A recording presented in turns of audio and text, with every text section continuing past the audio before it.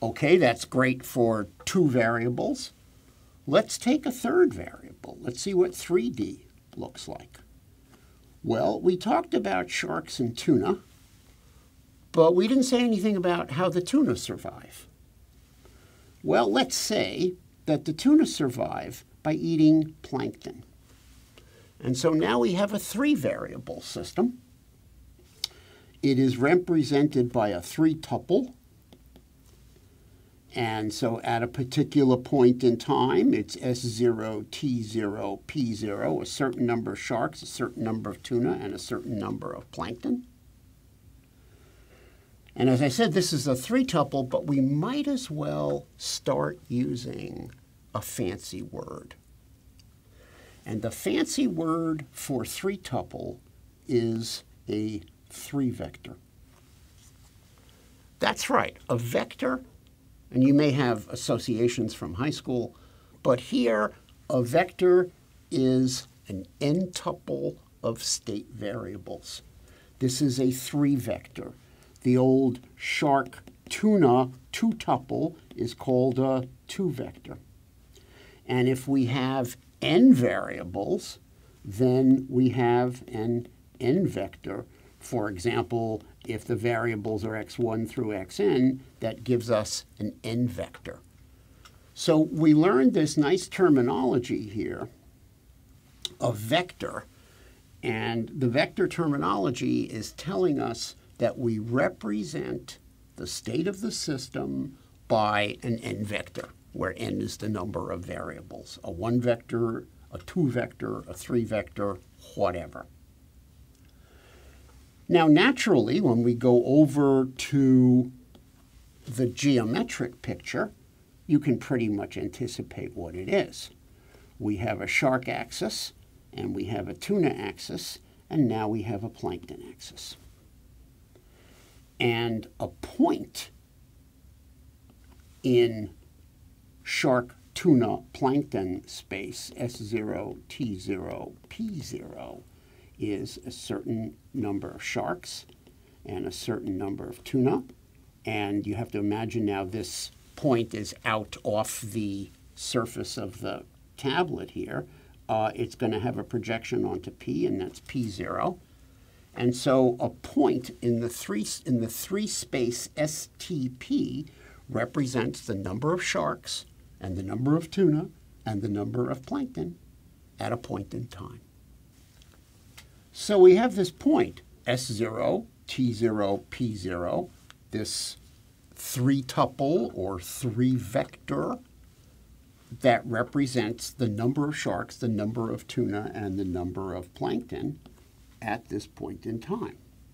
Now, of course, when I say S0, T0, P0, that 0 is just an index number. I don't mean that the number of sharks is 0. I mean that's the first instance, and we start numbering with 0 like mathematicians. That's the first instance of our state point. S0 could be 500, and T0 could be 38, and P0 could be 2,400. So this is the n-tuple that represents, in this case 3-tuple, that represents the state of the system at a time, and this is, of course, our 3-vector. Now, I want to say something about vectors because this is a word that you've heard before, and we're using it here in a slightly more advanced fashion.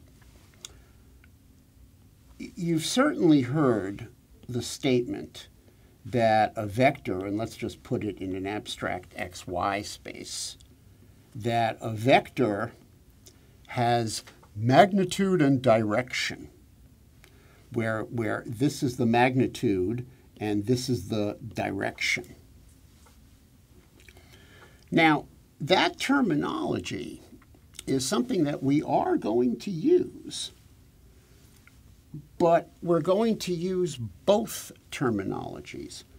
What I'm talking about here is the state point, S0, T0, P0, which you can think of as the tip of the vector.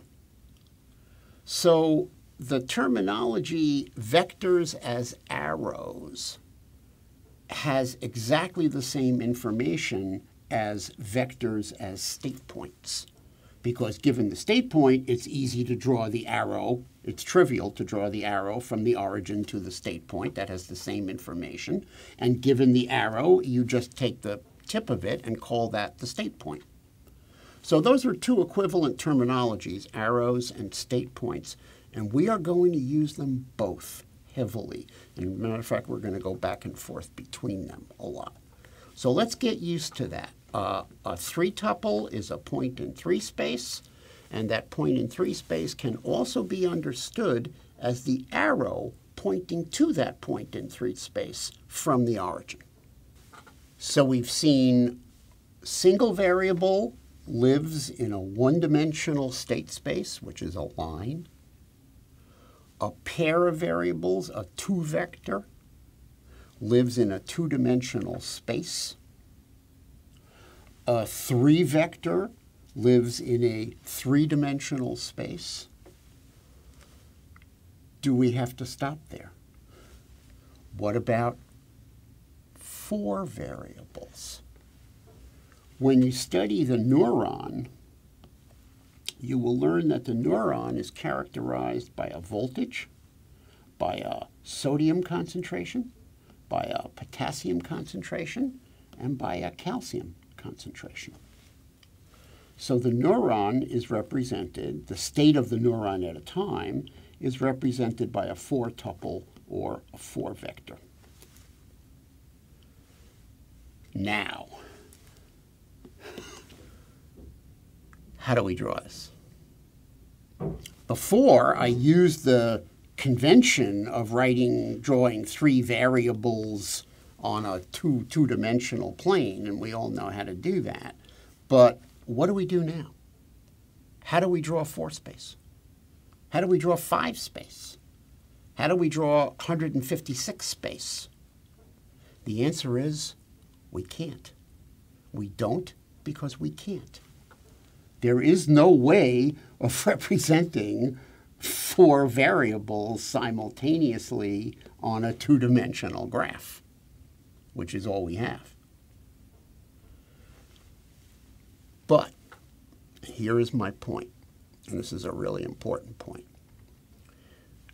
Our inability to draw 4 space is the only problem with it, is that human beings cannot draw them and cannot visualize them. There is nothing wrong with the concept of 4 space.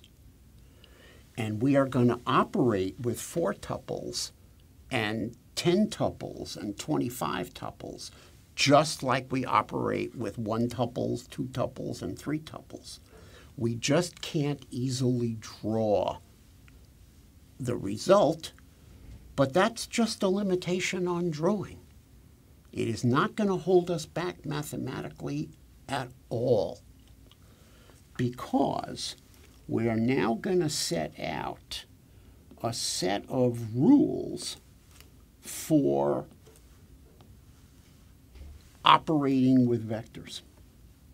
And those rules are going to be good everywhere, 1 space, 2 space, 10 space, whatever. So let's now move on to rules for operating with vectors.